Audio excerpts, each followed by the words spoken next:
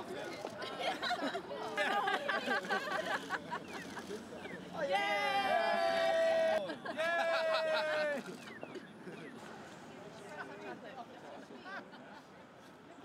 Feels really important. I think in this time of Trump and such disarray in the other Washington, people are recognizing that city leadership really matters. Cities are where democracy was invented and where democracy still works, and it's time to take really strong leadership at the city level. Your campaign. I just want to ask you if you're supporting Jenny and if you... Go ahead. And have you mailed the ballot or mark your name right now. How are you this morning? That's fine.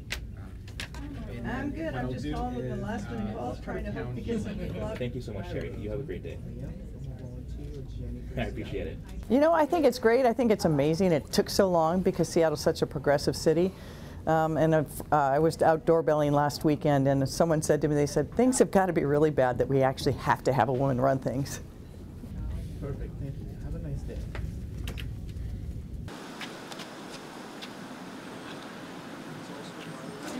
Anyway, I take into account who the candidate is, regardless of male or female, but this year, for me at least, it feels a little special to have a choice between two women and to sort of elevate the visibility of viable female candidates.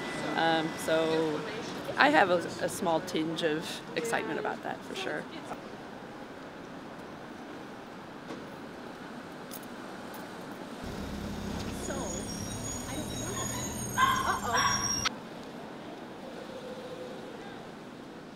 But you know what comes to mind is all this stuff we've been hearing about the sexual abuse and women, and that this is still going on in 2017.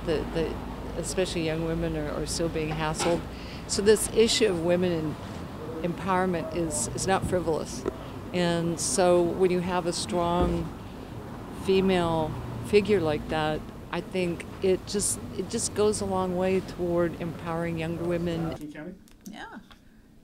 No, you should know. Plenty of time.